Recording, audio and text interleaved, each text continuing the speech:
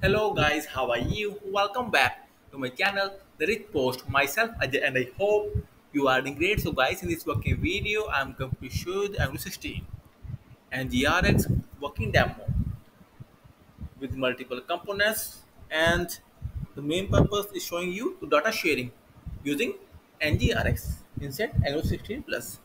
So guys, before showing you working demo and code, I must say, please post the video till the end and please subscribe my channel for latest Angular updates. So guys, here we go. So let's see on my screen, you can see Angular is working fine.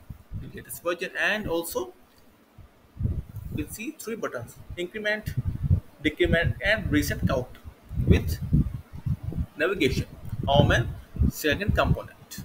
First, I'll show you what. See guys, here I'm going to press the increment. See guys, you will see the counter changes. Increment, see guys, the counter is changing.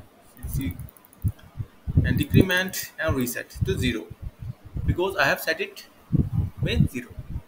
Increment it and decrement works well and reset. So guys,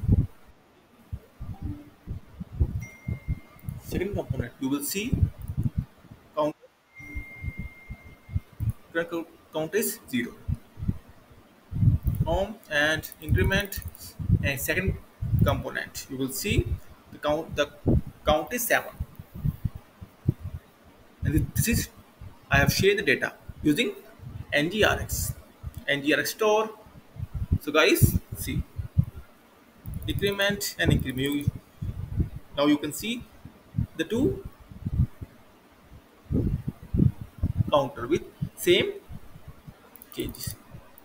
Reset, and guys, but the components are different and data is same because of data sharing using NGRX.